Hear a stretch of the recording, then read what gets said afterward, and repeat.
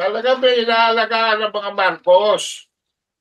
Dahil ang puno, pwede ba namang cabinet member sa mga nag-ooperate, ang mga handlers ng Rainier Chu at saka Kim Wong. Eh dati si Abalos, ang handler ni Rainier Chu. Ang Bamban, where Alex Go is just a branch of Rainier Chu's Porac. Yan eh. Eh kaso tumakbo si Abalos sa pagkasenador. Ipinalit si John B. Can you imagine dalawang Remulla sa cabinet magkapatid na kinabang kay Kim Wong ng 7 billion sa pagbenta ng Cobranja sa Kawit, Cavite, 7 billion. Pinakamalaking pogo sa Pilipinas, wala tayong naririnig mga kabansa. So, with the appointment of John B. Remulla and the presence of Gilbert Pangatlong Remulla sa PAGCOR as director, and with, saan natin matetrace ngayon yan? Eh, sino ba chairman ng POGO? O sino ba nag-appoint? Sa kanya, bakit ba siya na-appoint? Dahil classmate siya? Classmate siya ng First Lady? 1985 sa Ateneo Law School? Bakit ang mga Remulla? So wala nang problema ngayon ang POGO. Hindi na matutuloy ang POGO ban. Papaltan na lang ang pangalan niyan. Drum up kay Alice Go. Wala kayong makukuha dyan. Hanggat hindi lumalabas ang pangalan ni Rainier Chu at ni Kim Wong. Ay, banat po ni Senator Bato doon kay Mary Ann Maslog at medyo tinamaan din si Risa Hontiveros. Sabi po dito sa post, script of Risa Hontiveros exposed, quoting from Bato, meron akong information kay Maslog naman ito sinasabi na you are being used na papirmahin si Alice Go ng affidavit na magtuturo na si Presidente Duterte, si Senator Bongo, si Senator Bato, si Senator General Karamat ay nasa likod ng POGO. Meron tao sa Malacanang nag-uutos sa iyo, meron akong impormasyon. I can pin you down, sabi ni Senator Bato. From ABS-CBN din po, ganyan po naman ang headline, fuming Bato, galit na galit daw si Bato, confronts Mary Ann Maslog, you tried to convince Alice Go to implicate me, Duterte. Well, yan sarsuela, yung komedya sa Kongreso, sa Senado, tuloy-tuloy po under the baton of Risa Hontiveros, in aid of propaganda, in aid of popularity. Yan po ang takbo ng media natin. Kaado, go ahead. Wala na naman problema dyan eh. Na-solve na yung problema dyan sa POGO. Dati kasi, ang report dyan, di umano ng source ko, yung mastermind dyan, ibinigay na yung North kay Rainier Chu dahil na-contribute ng malaking pondo sa kampanya ni Bongbong Marcos. Hinati ang North and South. So yung Porac, Pampanga under Rainier Chu, yung South under Kim Wong. Bakit yung mga pangalan na yan hindi lumalabas? Mga Chinese din naman yung mga yan Kung talagang gugulgurin nyo, yan ang gulgurin nyo. Ontiveros, kayo dyan sa house. Yan mga patawag nyo, si Kim Wong, patawag nyo. Si Rainier Chu, patawag nyo. Ang pinatatawag ninyo, yung mga tao sa paligid nila na wala namang pakialam sa POGO operations, katulad ni Cassandra Ong at ni Alice Go. And designated handler di umano dyan sa South ay Secretary of Justice, si Boying Remulla. O ano ibig sabihin ngayon na si John B. Remulla na in-appoint sa DILG kapalit ni Abalos na handler dati ng ni Rainier Chu. O decentralized na sa Remulla sindikato. O kanino nagre-report si Remulla? Ang mga Remulla, kanino nagre-report, yan ang alamin ninyo. Maling-mali ang investigasyon ng direksyon ng investigasyon nyo eh. Isang small town mayor ang iniimbestigan nyo, ini-implicate pa nyo, dahil meron kayong anti-China propaganda, naghahanap kayo ng espiya, hindi naman lumalabas yung mga Kim Wong at saka Rainier Chu. Abay tayo lang yata naglalabas na.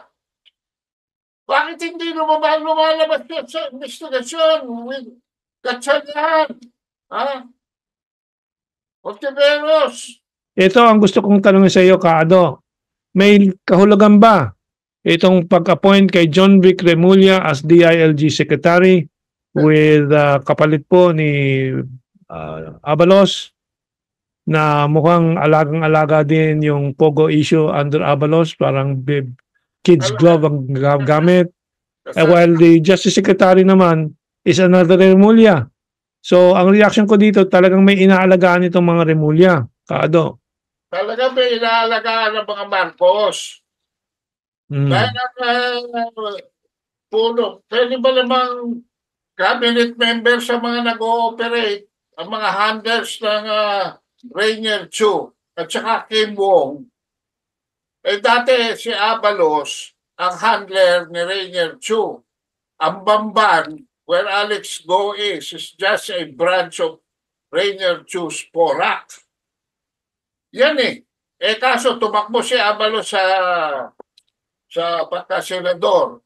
Ipinalit si John Vic. Can you imagine dalawang Remulla sa cabinet magkapatid na kinabang kay Kim Wong ng 7 billion sa magbenta ng Cobranja sa Kawit, Cavite, 7 billion.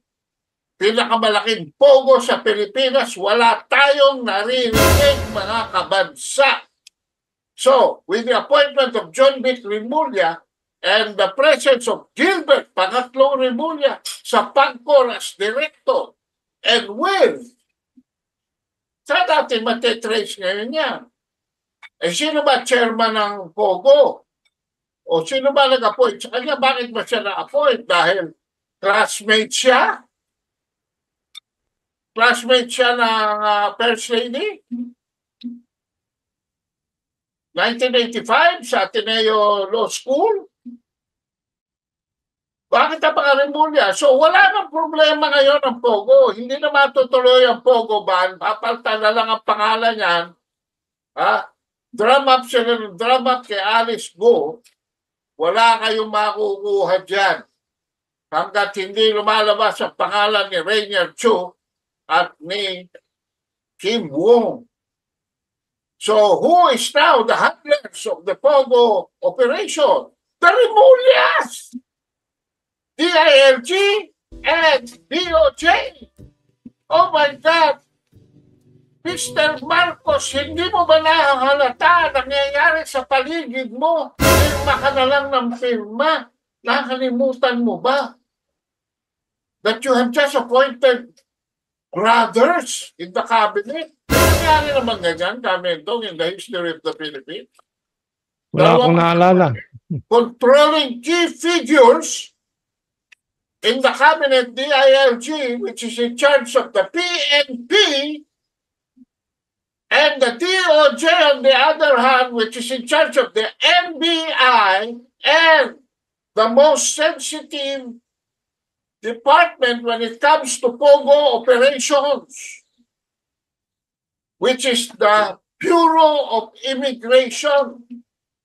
So you can now expect peace in the POGO industry kasi nanalo na si Kim Wong, yung dalawang handlers ngayon. O tanong ko sa inyo, kayong mga nakikinig, meron ba kayong napansin bakit si Benhor Abalos at sumundo kay Alice Go sa Indonesia at nagrenta pa ng private plane?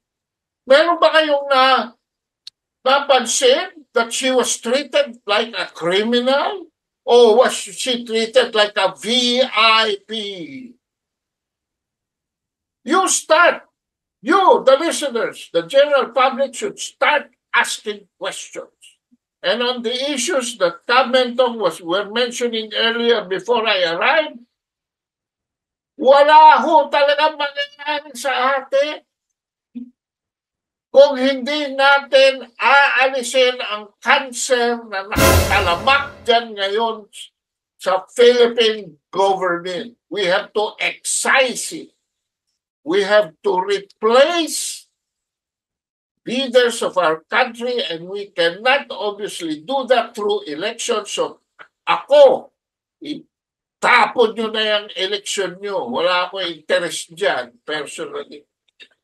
Personally, I am for the armed forces of the Philippines fulfilling its constitutional mandate of being the protector of the people and the state. Grabe na ho ang nangyayari sa Pilipinas. I am appealing to your sense of hindi na morality, dahil moral naman kayong lahat yan. Hindi na patriotism, but for the survival of our country. Babagsak na ho ang PhilHealth dahil ginagatasan. Mawawala na ho ang ginto dahil binibenta na. Ano pa ang aabutan ng mga apo ninyo, mga generals, colonels, majors, and whatever? The law has mandated you to protect the people in the state. What are you doing? Thank you. We will constantly remind our comrades in the armed forces that there are still duties to be performed by their institution to the Constitution, as mentioned by Ka Ado, no?